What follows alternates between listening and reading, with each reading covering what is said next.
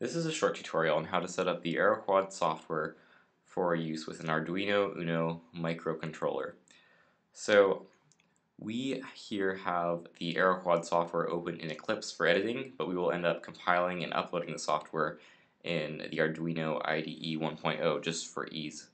So we can see here that just to get things compiled, we have to open the user configuration.h file, which includes a number of defines to determine your hardware. For us, our AeroQuad Mega version 2.1 works best just for the Uno. We didn't actually purchase the AeroQuad Shield, but this will serve our purposes fine.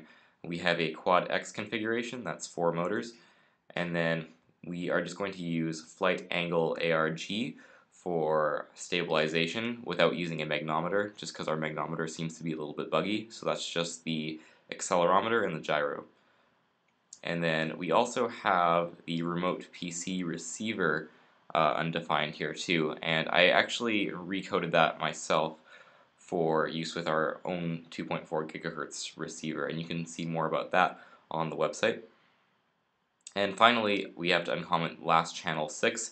I've encoded about 6 so-called virtual channels into the receiver from above. And so once all those things are uncommented, you should be able to compile and upload the AeroQuad software just fine. So let's do that right now. You're going to want to open it in the Arduino 1.0 IDE. But before we can compile it, you have to make sure that some settings are adjusted. So if you go to Preferences, you want to make sure that the sketchbook location is set to the location of the AeroQuad files. So you can see here that it is this file here with the AeroQuad folder and the libraries folder, and that ensures that it compiles and links all the libraries properly. So once you've chosen that and clicked OK, you're going to want to close the Arduino IDE and then reopen it. Okay, once it's opening, open the AeroQuad.ini file, and you can see it's already open here. It's got all the tabs for the number of different files. And we do have the Arduino Uno that we're using for our quad plugged into my computer, and that's on serial port USB modem FD121. On Windows it'd be a COM port, and you want to make sure that Arduino Uno is the proper board selected.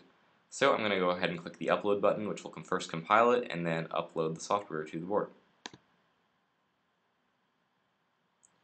So you can see it's compiling everything. And it is about 30 kilobytes, so it does take a little bit of time to upload.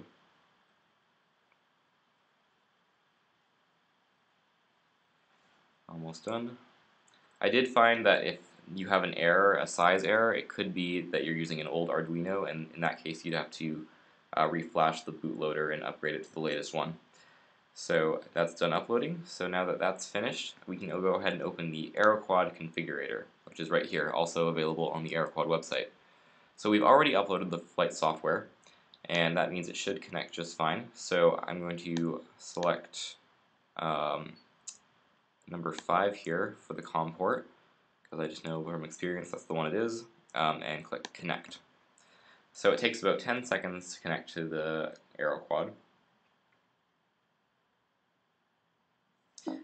And you can see it's working. You can see that it's detected software version 3, a Quad X, receiver channel 6, all those settings we looked at earlier, and it's got a number of our PID values that have already been configured for our purposes. So the first thing you want to do, if this is your first time using the AeroQuad configurator, you're going to want to click the Initialize EEPROM button right there, and that'll just reset all these PID values and other settings just back to default settings. I'm not going to do that because we've already put a lot of work into setting that up, and I don't want to redo all that.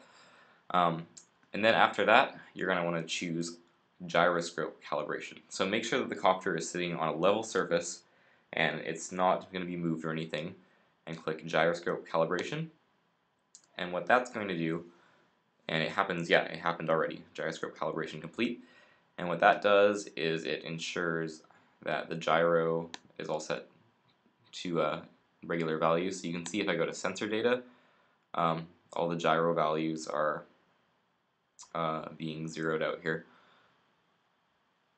And then the next thing you want to do is do it for the accelerometer. and I'm going to show you how to do that in the next video.